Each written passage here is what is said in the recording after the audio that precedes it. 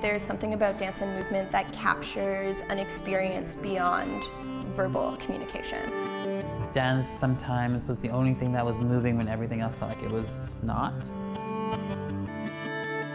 We have a lot of stories to share, and dance can be a really wonderful platform to do that.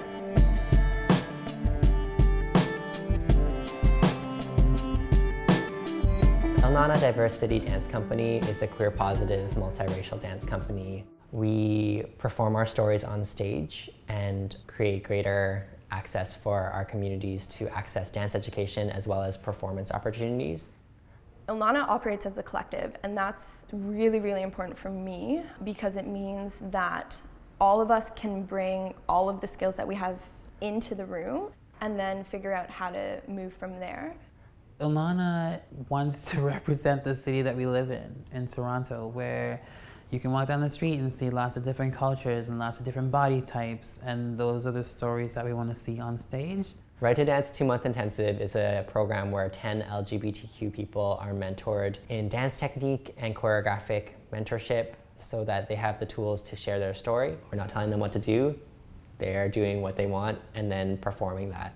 When we list the identities that come into this space, most folks are coming in with more than one of those. I have grown up always looking for images of myself or images I can relate to. I always remember like that one time I saw that Asian person that was awesome, got to like be the lead or got to kiss someone or wasn't just like a stereotype. The core values that Right to Dance goes upon is that everyone has the right to dance, and it's about figuring out the ways that dance can work for you. And so we start to have conversations around like, how do we do this piece if I had to do it in a chair? Or how do we do this piece if my body really hurts today? Or if my stomach can't do that thing? And so we started to create choreography that had flexibility.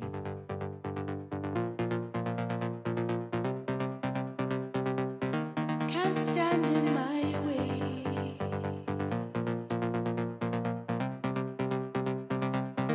Can't stand in my way. Dance institutions have created a hierarchy of bodies, of who gets to be on stage, who doesn't get to be on stage, which bodies are valuable. I think that's where it becomes really inaccessible. If you apply to a dance school, there's not even like a place to check off a box to have more options than male-female. And because those roles are so based on that dynamic, it's like, where would you exist if you're like a trans person or genderqueer or gender fluid? Like, so the things for the three of us that are similar are things around gender. And what I mean by that is like gender construct. I'm often seen as strong, and then I hear my voice, and then there's like this reaction to my voice.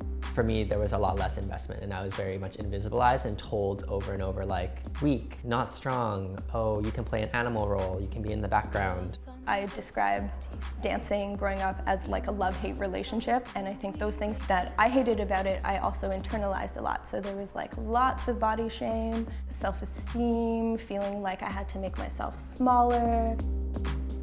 When people are taking up space in dance and movement who look like us and who have the identities of us, it becomes even more powerful because we're not seen often. Often when you see people of color, queer people of color, under the gaze of someone else, their full self is erased. Their romance is erased, their culture is erased, their history, heritage. So a lot of radical work is happening here, but a lot of people don't really know about it unless they're standing in front of you and you tell them about it.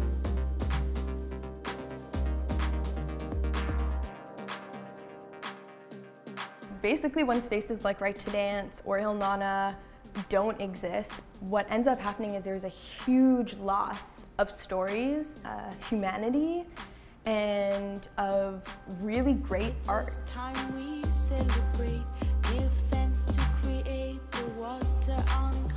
Dance seems like it chooses you. It's like these people that choose you and tell you, are you good enough to be here? We don't believe they get to pick if we're allowed to be here. It's our choice to be here, and we get to choose how it works for us.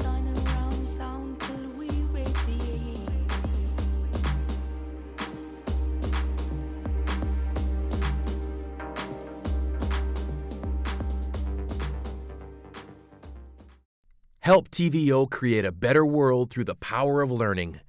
Visit TVO.org and make a tax-deductible donation today.